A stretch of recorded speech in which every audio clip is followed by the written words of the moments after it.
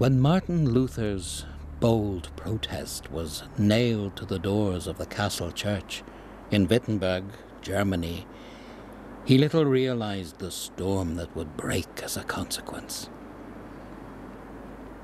The event shook the medieval church to its foundations and changed the religious and political world forever.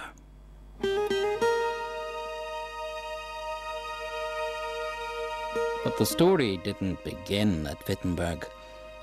Luther was really a man of his times, the product of events outside his control, and little more than one player in a great historic and religious drama. However, in the early part of the 16th century, he was the man who took center stage.